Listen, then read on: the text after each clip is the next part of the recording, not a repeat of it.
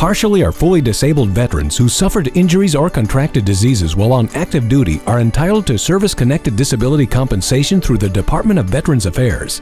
VA benefits are also available when active duty military service has made injuries or illnesses worse. All veterans, except those who received an other than honorable discharge, can qualify.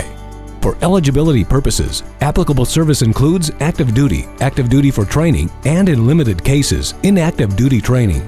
Applicants must prove they are currently suffering from their disability. Most applicants must also present evidence linking an accident, event, or illness during military service to the current disability. However, it is not always necessary for a specific incident during military action to have caused the disabilities. The VA presumes that certain medical conditions are service-connected, such as Parkinson's disease for Vietnam veterans or tuberculosis for Gulf War veterans. In addition, injuries that occurred on approved leave from active duty or on base during off hours qualify as service-related, except for injuries caused by willful misconduct. To qualify for tax-free monthly disability compensation, a veteran must be at least 10% disabled due to service-related disabilities. Benefit amounts are based on the number of dependents and on the applicant's level of disability, ranging from 10% to 100% in 10% increments.